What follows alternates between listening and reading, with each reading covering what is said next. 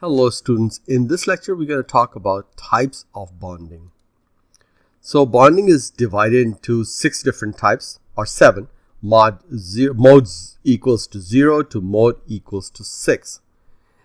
Mode equals to 0 is also called balance -RR, RR for round robin, and it is the default mode. It transmits packets in sequential order from the first available slave through the last.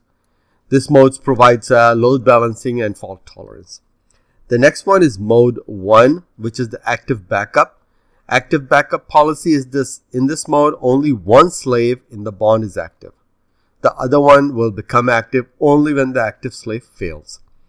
The bond's MAC address is externally visible on only one port, network adapter, to avoid confusing the switch. This mode provides fault tolerance. The next mode is mode 2 or balance XR. XR policy is that transmit based on source MAC address XRD with destination MAC address, modulo slave count. This selects the same slave for each destination MAC address. This mode provides load balancing and fault tolerance.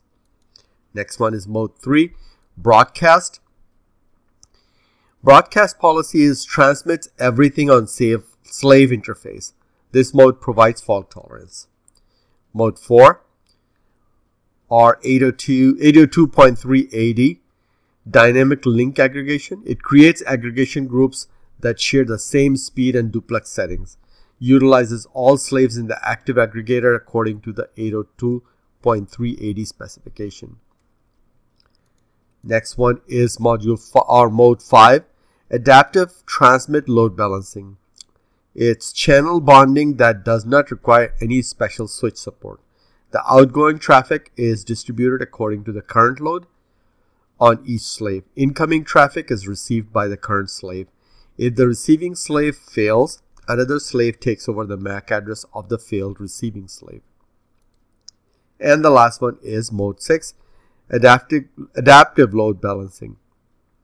It includes balance TLB plus receive load balancing RLB for IPv4 traffic and does not require any special switch support. The receive load balancing is achieved by ARP negotiation. The bonding driver intercepts the ARP replies sent by the local system on their way out and overwrites the source hardware address with the unique hardware address of one of the slaves in the bond such that the different peers use the